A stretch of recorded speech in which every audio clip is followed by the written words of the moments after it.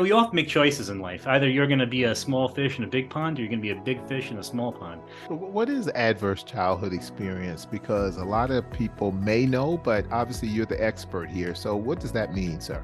So adverse childhood experiences are potentially traumatic events that happen in someone's life. You and I probably all of us know that carry a lot of hate or anger.